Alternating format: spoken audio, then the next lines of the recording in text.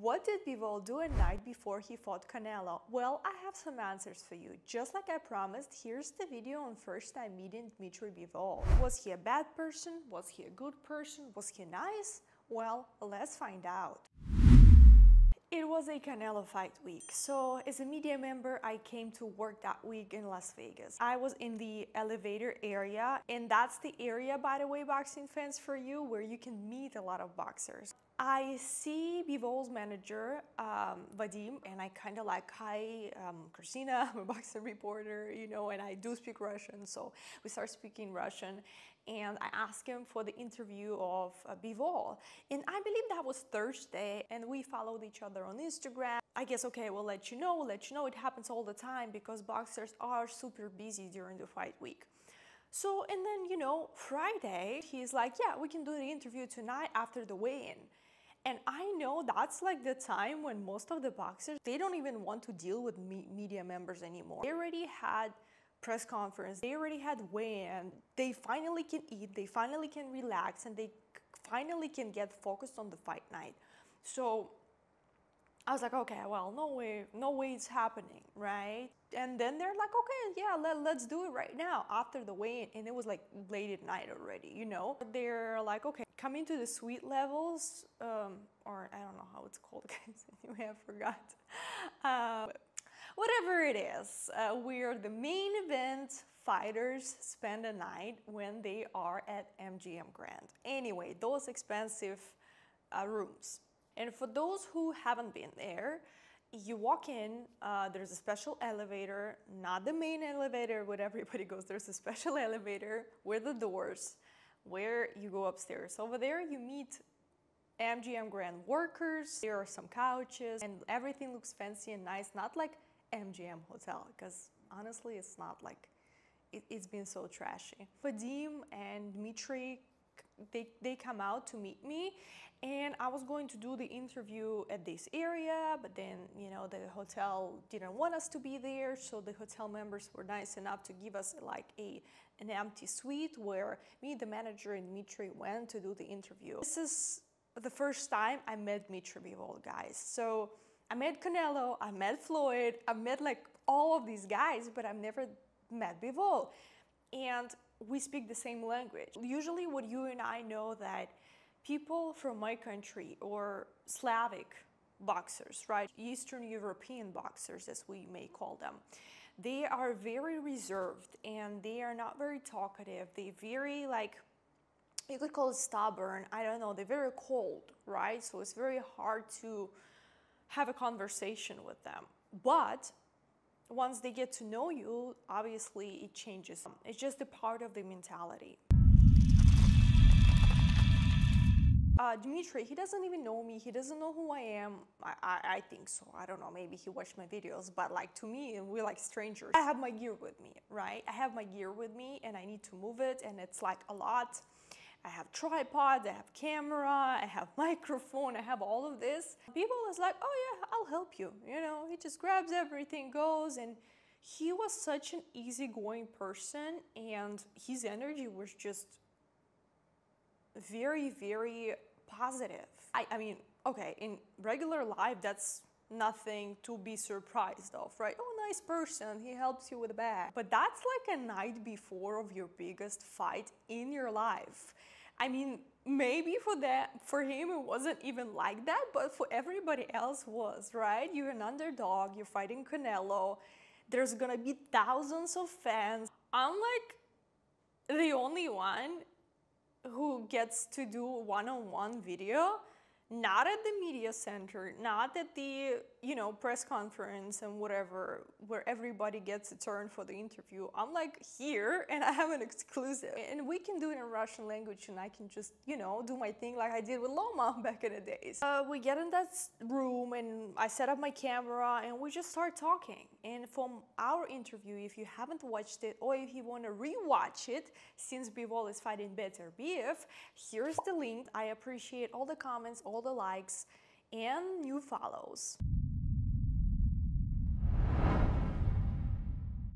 We do the interview, I ask a few questions, everything goes nice, and afterwards Usually it's like, okay, you get interview, okay, bye. It's a part of a job, you know, and a lot of boxers need to understand, especially Eastern European boxers who are not at the level yet. They need to understand that fighting is fighting, but you can't be a star. You can't make a lot of money if you are not interesting to the fans. And fans play a big role, and you have to do the media part. You have to promote yourself. Your promoters are not gonna do it for you. They are not good. So you have to use your social media platform. If you're not about that, hire people, and very important, talk to us, talk to media. And you have to say something so it will be easier for us. If any boxer is watching me right now, you have to give us some lines to put up in our titles, just like Rollies does. Rollies does it amazing. Like, you can quote this guy left and right, and it makes it so easy for us, for media members. After the interview, I packed my stuff and I'm ready to leave, and I didn't even expect to have a chit chat, to be honest. And we just started talking about life, where did you come from, this and that. Very calm. His energy was super calm. He was just having a conversation with a person. You know, sometimes when you have nothing to do and you go to a bar, I don't know what do you guys do, and you just go to a park and talk to a random person, and, you know, maybe it was the same language, maybe whatever. But the most important thing that I've noticed about Dmitry Bivol, that he notices everything around you. Like, for example, I'm watching this camera and I'm focused talking to you guys. Obviously, I'm doing it at my house, but if I did it somewhere else, I wouldn't really memorize all the stuff that is in the room. But he knew all my gear, all my stuff. Like, I can't remember exactly how it was, but he just left me with that impression that it happened like a couple of times. And I'm like, whoa, this guy knows everything that's happening around him. Like, he's so sharp. He's so mentally sharp. And I can't name you one boxer who was the same way. Usually boxers are, you know, all over the place. He was super calm, like, I don't know, Bruce Lee. Let's move on to the fight night. There was the whole stadium, thousands of fans cheering for Canelo. And I'm sitting there and thinking, why would Canelo take this fight? And I'm like, guys, I just don't know. I see Canelo walking in the ring and everybody cheering for him, too hyped up, you know, for Canelo. And then Bivol walks in and yeah, everybody's booing. And then the fight starts and I see exactly the same energy that I saw a night before. Like, absolutely focused 100%, calm, ready, and smart, and intelligent. I remember the arena, everybody was just so upset because honestly, like 99% of people came there for Canelo. Let's get real. Dmitry Bivol, was he popular?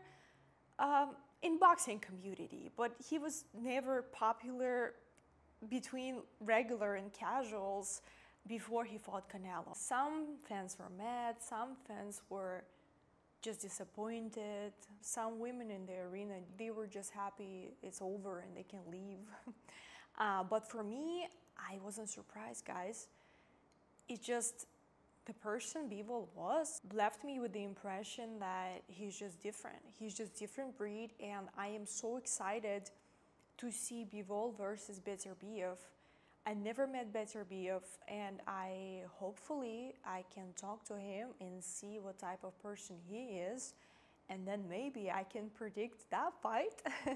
But I leave all the technical boxing questions to the experts and to you fans. So make sure you comment, what do you think about Bivol versus Beterbiev? Break it down as much as you can. I love to hear your opinions. Follow me on Instagram at SnowQueenLA. I respond to most of the comments and I read everything you write in these comments. Keep voting on the polls I post, keep watching my stories, keep giving me reactions. It motivates me to give you more content.